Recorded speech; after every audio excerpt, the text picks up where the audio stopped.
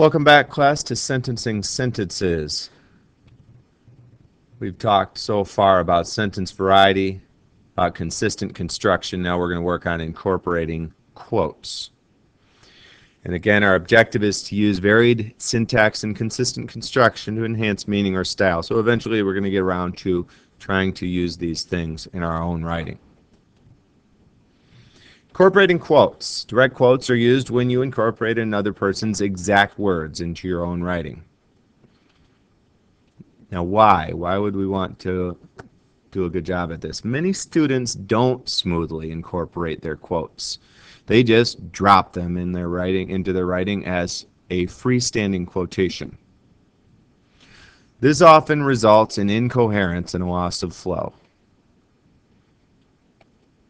So why should we do this? It will help your writing flow more seamlessly. Usually ensures that you have processed the outside material enough to make sense of it.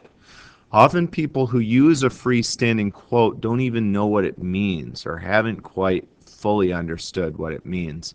Sometimes it's not quite on target in terms of being evidence backing up your assertion. So how? Let's use the following quotation from the philosopher Jean-Paul Sartre. Man is condemned to be free because once thrown into the world, he is responsible for everything he does. It is up to you to give life meaning. Okay, so first the freestanding or bad way. Sartre asserts the individual's total responsibility for his or her life, period. Man is condemned to be free. Okay, a couple things here. This is MLA, which we use. Notice that actually there are some good things about this, first of all.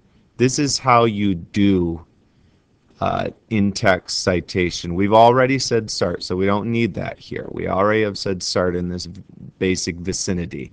So we don't need to say that. We just need to get the page number here.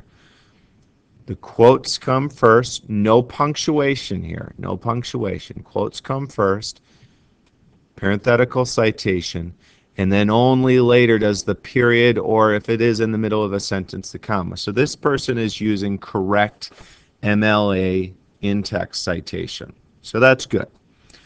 And actually, their quote really does pretty much support the assertion that's made before. But still, this is not ideal. This is not ideal. We want to see that quote get incorporated more into the writing of the actual student. Let's try some better ways that Sartre would be happier about. Use a simple introductory phrase. According to Sartre, comma, man is condemned to be free. And again, pay attention to the way MLA is set up here. No punctuation right there. Even though this is the end of a sentence, we don't do that right there. Put our quotes there. Got our parenthetical citation letting us know what the page is. We already know that it's Sartre. And then, and only then, do we put the period. Another way to do it, and these are basically moving up in sophistication, by the way. Not to say that you can't use the previous one or this one.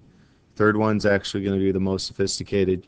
It's nice to have a variety of these, but they're moving up in sophistication. The second one is use an independent clause and a colon.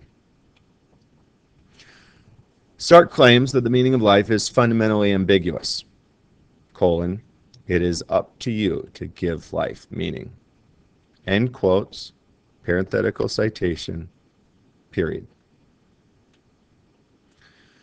In his book, Existentialism and Human Emotions, Sartre made his famous proclamation, colon, man is condemned to be free.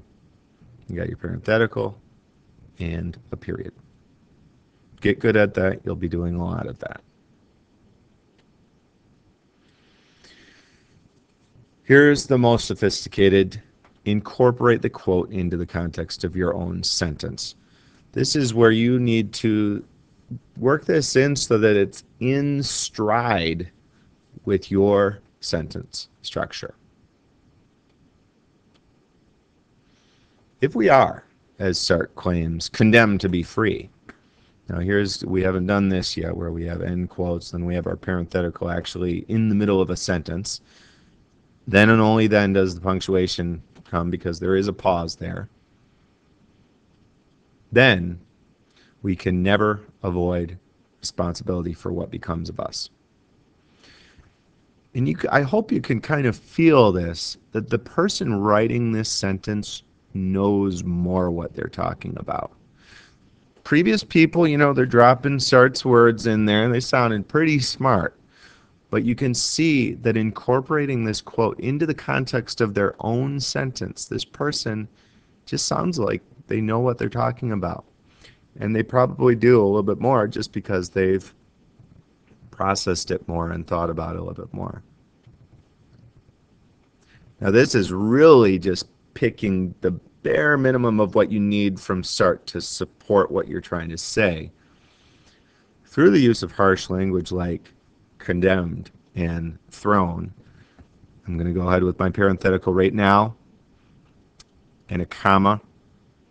Okay, that's actually a phrase up there, beginning with a phrase. We're also using some sentence variety here. Sartre emphasizes the anguish of man when confronted by the fact of his own freedom. And it's not to say, now there's going to be some other ways of doing quotes. I hope that you've had some experience doing maybe block quotes when you have a longer quote that you want to incorporate. There's nothing wrong with that, having a longer quote, because what it is you're trying to show kind of unfolds over a longer period of time. That's fine. But I do think that this use of quotes shows that this person has really processed and is trying to make a point of their own. Really, this is talking about Sartre's use of language in the book Existentialism and Human Emotion. So it's a little bit more specific of a statement that they're making. So this is definitely the most sophisticated incorporation of quotes. In summary, vary your sentences. Use consistent construction and incorporate quotes. Don't just drop them, incorporate them. The end.